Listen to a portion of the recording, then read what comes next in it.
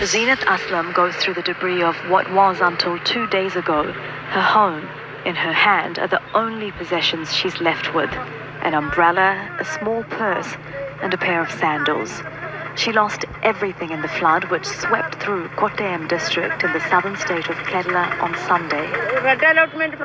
In the morning, I heard on TV that there is a red alert in a few regions, but the water level started to rise so suddenly. First, it was as high as my hip, and soon it rose to my neck. Somehow I managed to move to higher ground, but everything is gone. Nothing is left here. Across the road from the river which swept away Zeenat's house, the Joes family look through their belongings to see what they can salvage. Their home is still standing, but anything left in the house is covered in mud. This is the first time in our life that we're experiencing this kind of situation. Our grandfather told us there was a similar flood in 1957. The last time there was a flood, we had water up to our doorstep, but not this bad. Saturday's torrential rain led to landslides which killed dozens of people and flooding which has displaced thousands.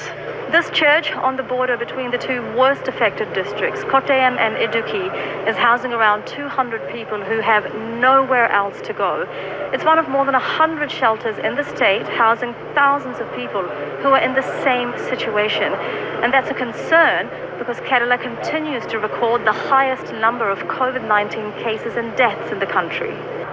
Healthcare workers told Al Jazeera it's difficult to impose COVID-19 protocols during such disasters. We've been telling people to take care and follow the COVID protocols as much as possible. We're also providing them with masks and medication, but they're not able to follow the rules because they're in a panic mode after losing everything. Flooding from monsoon rains is an annual occurrence in Kerala, but environmentalists say it's leading to more disasters such as landslides.